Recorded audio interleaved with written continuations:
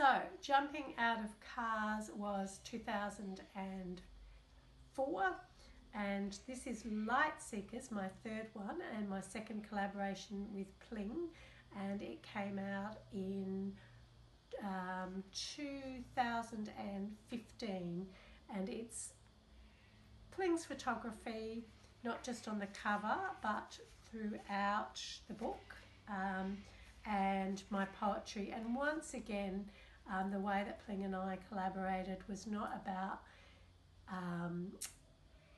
the photography illustrating the text, but being a response. I mean, it's almost like a kind of ekphrastic. So it's responding to mood, texture, vibe, etc.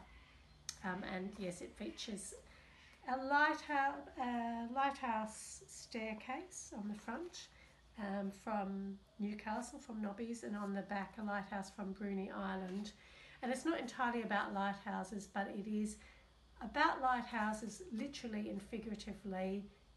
Is one of the central themes, and about light generally. I'm descended from a lighthouse keeper. My ancestor was the lighthouse keeper at Hornby Lighthouse in Sydney, above Watson's Bay at Southhead. Light was very much an exploration, light and dark, an exploration of photography itself. So it's a perfect artistic marriage for Pling and I, the concept of light seeking. And then we go on to my 3 chapbooks, which each one features a Pling image on the cover. First one, Azure, 2017, and it has an image, a detail of a building in Morocco, which is where I was born, and Pling and I travelled to celebrate my 40th in 2011, and so it's called Azure, and it's an exploration of blue in its many forms. So bodies of water, sky, feeling blue, playing the blues. It's a whole lot of blue themed poems.